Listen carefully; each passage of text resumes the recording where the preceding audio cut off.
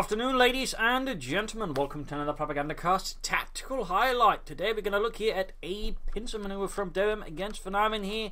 Maneuve's holding here currently a strong centre position with a lot of anti-tank weapons, T-70s, infantry, mines covering the flanks as well. Durham here with tanks, infantry, well actually largely pioneers, machine guns and a couple of panzers were trying to clear this out using his tanks and infantry as supporting weapons, his supporting elements. Essentially, infantry, well, pioneers, machine guns will sort of tie up the centre while the panzers then sort of pincer about, striking the sides as the troops just keep things pinned down.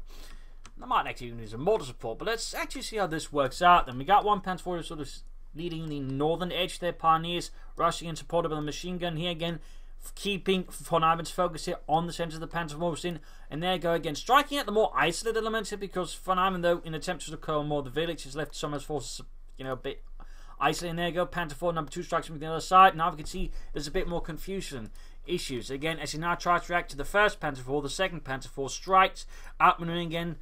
All of the defensive maneuvers are now trying to keep track of all of this, even as the machine guns, the pioneers, everything else just pushes in. The infantry now arriving as well here on the scene, evaporating most of von Ivan's defense here in the centre. Panther 4, though, tragically hits a mine, gets knocked out.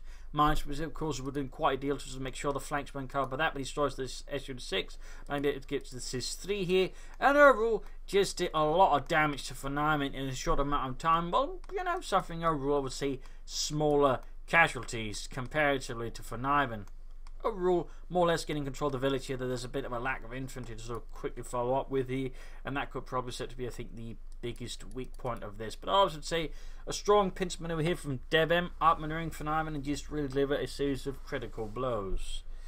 So that concludes a little tactical highlight, a short video though, and he ended up losing the battle anyways due to the fact that, well, he never upgraded his Ostturm, never brought him any better infantry, and he kept throwing away his Panzer Force, which didn't really have much. For now, just kept getting boys from the 6s, which usually counter at them, and Debem never really tried to counter the issue of the 6s in any sort of better way. So it's just a slow war of attrition that ultimately favoured von Ivan. But I still thought this bit of manoeuvre here in the this part of the game was rather good enough to sort of warrant his own small video, just to cover it up here and again, give perhaps people who watch the channel some ideas of their own.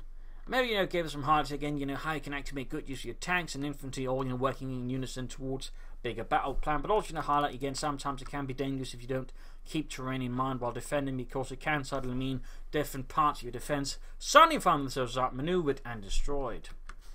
So hopefully you like this video, hopefully it helped you educate you a bit. If it has, subscribe, like, share, comment on it, and if you'd like me to do consider donating or pledging on Patreon. Links in the video description. This is Imperial signing off, and see you all for another video in the future. Cheers.